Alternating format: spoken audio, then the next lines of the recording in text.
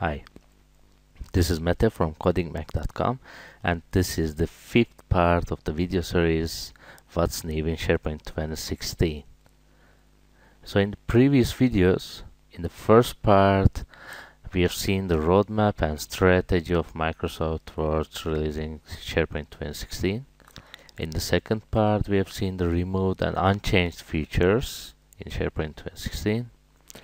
In the third part, I've demonstrated the min roles feature in SharePoint 2016, and in the fourth part, I've showed the fast site creation feature, and now this is the fifth part, which contains the changes in lists and library structure of SharePoint 2016.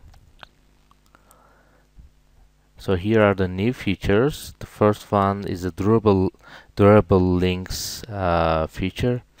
So this feature provides the users the ability to reach files which are stored on SharePoint,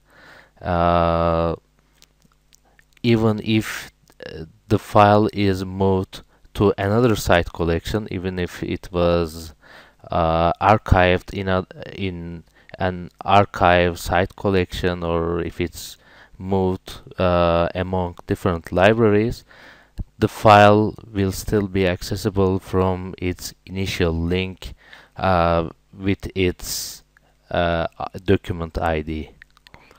So this seems as the most promising feature in the lists and libraries.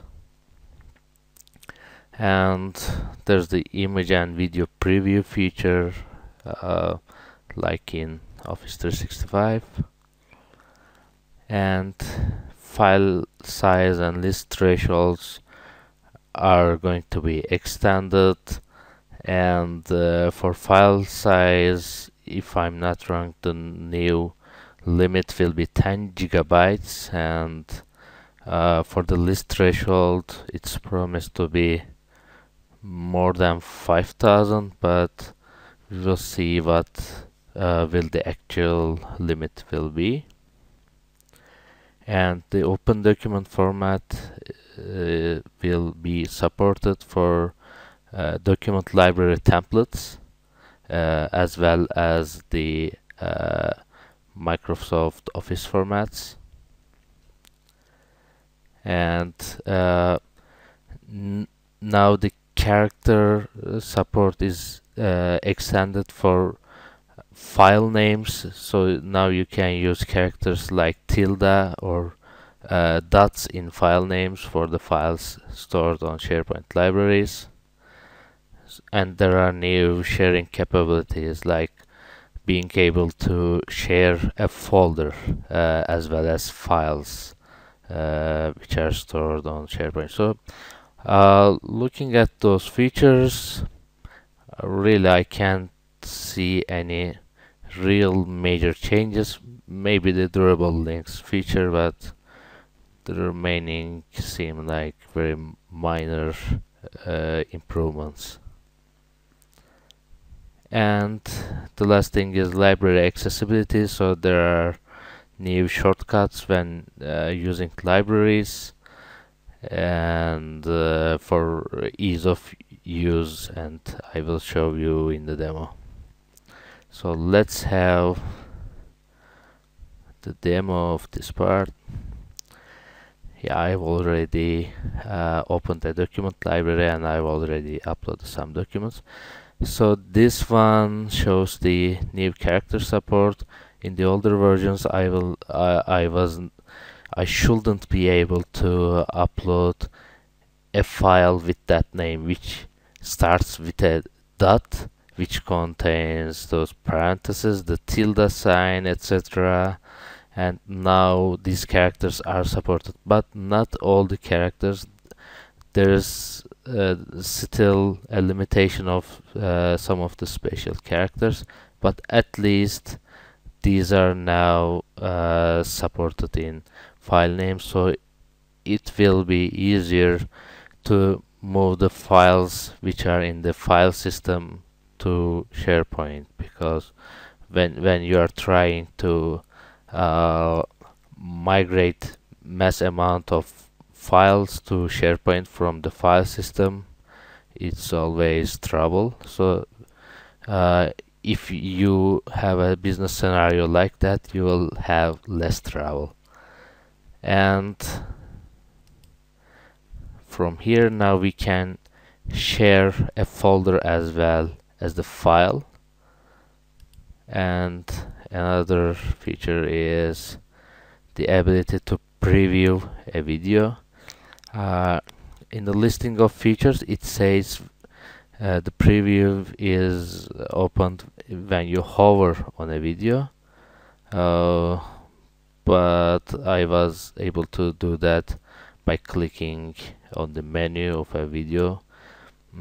This is the beta 2 version. Maybe it was fixed in the release candidate version, and maybe it will be there in the RTM version. And let me see if I'm missing anything. Yeah, the accessibility shortcuts. So now I'm clicking Alt and N, and it creates the new file dialog. Or if I press Alt and U, it will create the upload dialog. And if I click on I will select this one, unselect this one. If I click on Alt and E, the Internet Explorer shortcut came. Anyway, okay. So yeah, it was supposed to come, or I'm doing something wrong. Anyways, so now what you need to know is we have some more shortcuts to be used in document libraries. So I think I've covered the durable links, the major one. Sorry. So the durable links feature is available when you install the Office online server on on-premises environment. For demonstrating it, I've just enabled the document ID feature on my environment. The link of the file will not be like that. It will contain the original link of the file, and plus at the end of the URL it will contain the ID of the file. As I don't currently have the Office Online server installed in my environment, this is not the exact look of it, but it will be pretty similar to that one, and it will also support accessing a file which was moved from one site collection to other site collection. So it will be a useful feature, I guess. So I guess that's all with those features, and this is the end of the 5th part. Please visit codingmac.com for related videos and links and related content. Thank you for watching, and see you in the next part of the video series. Bye.